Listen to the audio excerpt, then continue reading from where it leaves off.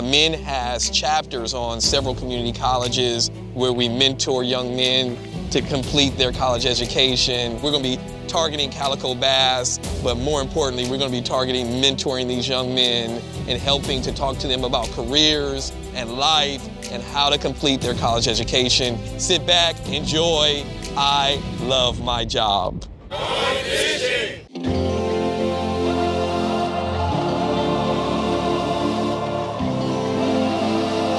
My initial thoughts on the fishing trip was, honestly, I thought it was gonna be boring because when they talk about fishing, I've never been fishing before, this is my first time. So when they talk about fishing, they make it seem like, oh, you're just gonna go sit there and wait for something to happen.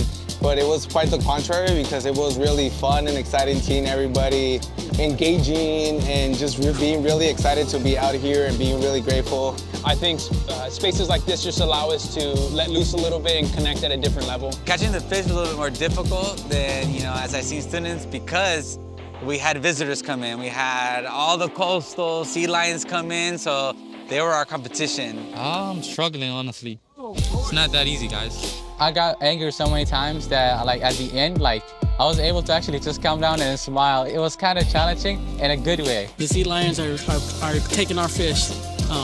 So we're doing our thing, but they're doing their thing better. So for some of us who caught fish and then only to have it be taken away by a seal, we get to share about that experience too, right? That sometimes we win some, sometimes we lose some, but at the end of the day, we had fun when we were together. Never give up, man. This is much of experience. We throw a fish, sea lion eat it, we put another one until we catch it. Patience, I think, is a word that would sum it up, is just being patient with the process, being patient with myself. I really enjoyed this trip. I enjoyed it because I got to spend time with my Hulu members. I got to spend time with my men members as well. This is my first time fishing too, so I got to fish for the first time. I really enjoyed myself. I believe that events like this should be happening, so to bring men of color together and give them an opportunity to network and grow. City is a family, City is a great place. Our students, when they choose to come to City, they get experiences like this that are not things that you can see in our course catalog, right? It's not activities that people often know about, but we look for different ways to connect our students, because this really is about student success. Our students are not just out here getting fish, right? That they're building relationships, they're learning about teamwork, connections with their mentors, and with other students who are going to be in their classrooms so they can rely on each other. So today is much more about that than it is about catching a fish.